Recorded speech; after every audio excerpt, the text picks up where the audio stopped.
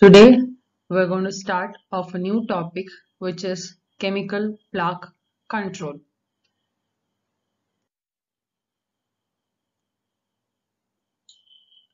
So now, first let us know what are chemical plaque control agents. Chemical plaque control agents are basically those agents that could inhibit the development or maturation of supragingival plaque. Based on the mechanism of action, Addy and Moran developed or given classification basically called as anti-adhesive, antimicrobial, plaque removable, and antipathogenic. As the name suggests, anti-adhesive means they prevent the adhesion of the bacteria. Antimicrobial would be against microorganisms, and plaque removable would be once the plaque is formed, you need to remove the plaque, and antipathogenic would be against the bacteria which are there. Land and Newman modified it further as antimicrobial, subdividing further into bactericidal or bacteriostatic agents. Plaque reducing or inhibitory, that is, they reduce the quantity or affect the quality, may or may not be sufficient to influence gingivitis. The next one would be the anti-plaque agents, which affect on plaque sufficient enough to benefit gingivitis, and anti-gingivitis agents, which would affect gingivitis without necessarily influencing the plaque which is there. So now we need to know why exactly plaque control is required. Chemical plaque control would be essential. Though we have a whole lot of mechanical plaque control agents, we have a whole lot of interdental aids which are there. Why exactly do we require chemical plaque control agents? We very well know the relationship between supragingival plaque and chronic gingivitis, which has been established. So the primary or the secondary prevention or even prevention of recurrence of periodontitis once periodontitis has been treated mainly lies in the control of supragingival plaque. That's the reason we always stress on mechanical plaque control, and even in the maintenance phase, plaque control is being stressed upon. So improving oral hygiene definitely decreases the incidence of periodontal disease. We very well know that various long-term follow-up studies have shown that mainstream periodontal therapy success is always and always dependent only on maintaining low plaque levels. Though mechanical plaque control is a standard and many patients follow, but many patients fail to follow it effectively. All of us tell we brush for about 2 minutes, though we brush for a good time of 2 minutes, which is there, only about half of the plaque is being removed. Though we use interdental aids as well, few teeth receive little or no attention during brushing, which is there. That is the reason we need chemical plaque control in order to overcome the deficiencies of mechanical plaque control as mentioned above. And one more important thing, why we exactly require chemical plaque control agents apart from or overcoming the lapses which are there in your mechanical plaque control. Plaque formation, if it is undisturbed and plaque reaches a quantitative and qualitative level of bacteria incompatible with bacterial health and will lead to gingivitis. So prevention of supragingival plaque control should have minimal compliance and skills which are there. And there are various conditions in which patients may not be able to follow the mechanical plaque control as advised, and chemical plaque control agents definitely add as a boon in such patients who are there.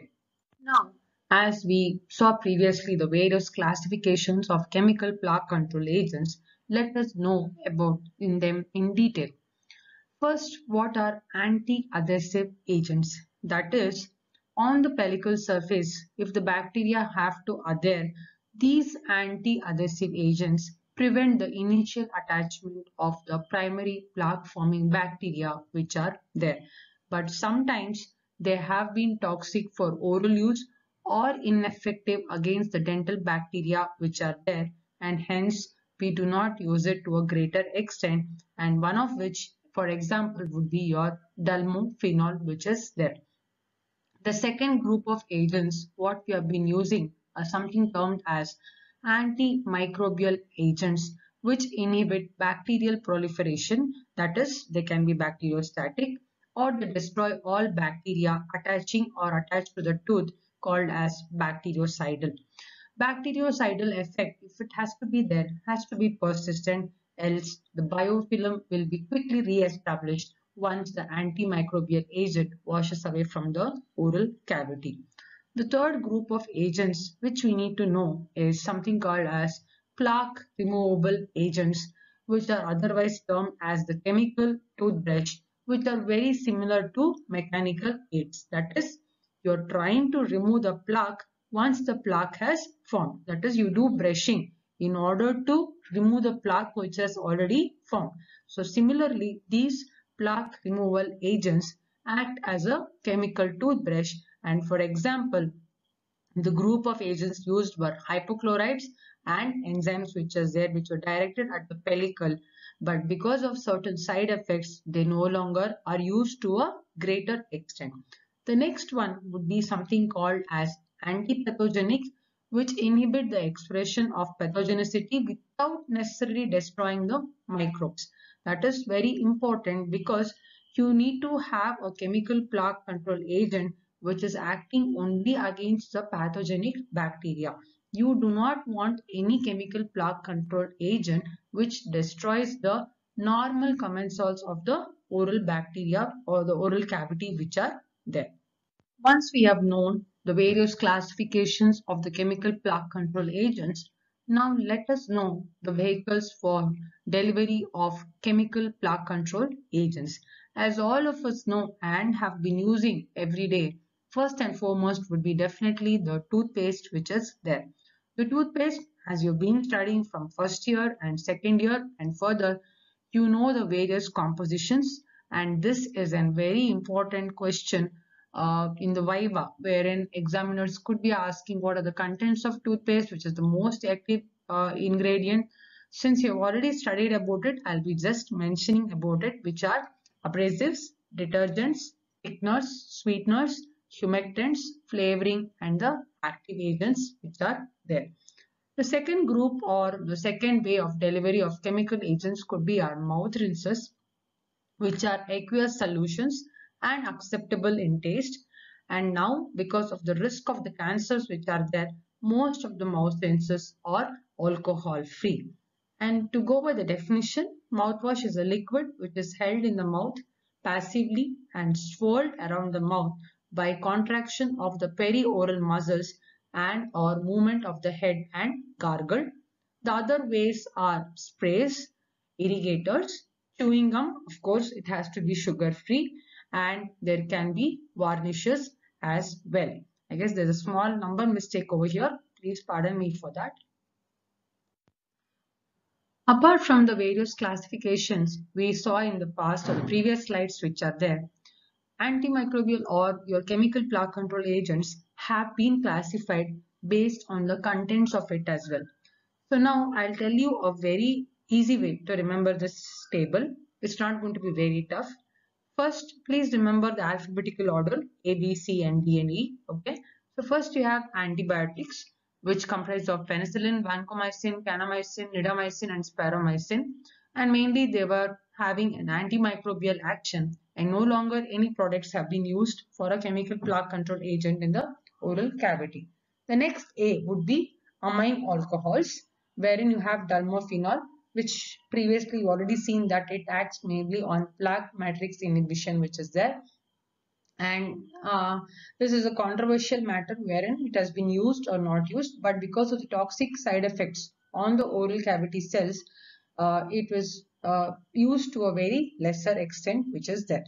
Next, coming to B, which is bisbiguanate, wherein you have chlorhexidine and alexidine, which is there, and you know already the actions of it, which is an antimicrobial, and definitely the product is in use. Next would be our detergents, which are mainly our SLS would be sodium lauryl sulfate, and mainly it is found in toothpaste. As you very well know, it has got an antimicrobial and probably to an extent even plaque removal as well. and definitely the product usage is there. Next, you have the enzymes, which are mainly the protease, lipase, and glutenase, which are there and mainly acting on plaque control, and no longer the products have been used. Next, coming to the fluorides, sodium fluoride and strontium fluoride. I hope somewhere this strikes fluoride where it has been used mainly to treat eukaryotes and as an additive for chlorhexidine mouthwashes and as an anti-caries toothpaste which are there. And antimicrobial activity, as you know, is quite minimal. The product has been used as mentioned. And then you have the metal salts which are there, which are mainly tin, zinc and copper, antimicrobial agents and have been used. Natural products, sanguinarine, it's an antimicrobial agent. It's no longer been used because of its carcinogenic effect, but still you can find it in few of the herbal toothpastes which are there. And then you have the oxygenating agents, which are mainly hydrogen peroxide, antimicrobial, and you do know where the treatment has been done. Then you have the phenols and essential oils, mainly thymol and triclosan. It's mainly having an antimicrobial and an anti-inflammatory action in question mark because it is doubtful. And if you can recollect, thymol is probably an important component of your Listerine mouthwashes which are there, and triclosan forms an important component in your Colgate toothpastes, all your Colgate sensitive and the Colgate toothpaste which are there mainly. Then you have your quaternary ammonium compounds which are CPC and the benzalkonium chloride, cetylpyridine chloride and benzalkonium chloride. Its again action is an antimicrobial. And the last one would be your salicylate, which is saliflor, which is having an antimicrobial and an anti-inflammatory activity. The product is no longer being used. Let us see what exactly would be an ideal chemical plaque control agent. That is, if an agent has to be used on a long-term basis or for a short-term basis, what would the properties you would prefer if you have to prescribe it to a patient? First and foremost thing would be our substantivity. What do you mean by substantivity? It is the ability of an agent to bind to tissue surfaces and be released over time. Why is this important? That is because once you rinse off the oral cavity, there's a constant flow of saliva which is there. You have food, you drink water, you drink juices, you have tea and coffee. There are very high chances that the chemical plaque control agent which you're using will be rinsed off each time you eat or drink something which is there. So substantivity plays a very important role, and please remember this when we go into the next slides which are there. Penetrability is the ability to penetrate deeply into the biofilm. Selectivity is ability to affect specific bacteria in a mixed population. Hereby we are telling that we do not want any chemical plaque control agents to affect the normal oral commensals which are there. We just want them to affect the pathogenic bacteria which are there. Then you have stability, that is the compounds have to be stable once you put it into the oral cavity. Extent of activity of the active agents which are there. Suppose you give chlorhexidine, you don't want it to degrade immediately it goes into the oral cavity. You want it to be active, and that's the main purpose you're giving the chemical plaque control agent. That is extent of activity of the active agent in the presence of salivary or bacterial enzymes which could be there. And of course solubility in the oral cavity. As soon as you rinse it, you don't want it to melt off or dissolve in the oral cavity as such. Next one would be what is called as the bioavailability. What do you mean by bioavailability? That is, once you put it into the oral cavity, that particular agent should be available for action for a certain period of time, and then access to site of the action. That is, when you rinse it, it should be able to use have action on the proximal surfaces as well, and the ionic interaction, that is the agent and the receptor sites. Now suppose you're giving chlorhexidine, you want it to prevent the adhesion of the bacteria onto the tooth surface, so that becomes the receptor site and the agent becomes your chlorhexidine. So you want the active agents to be present.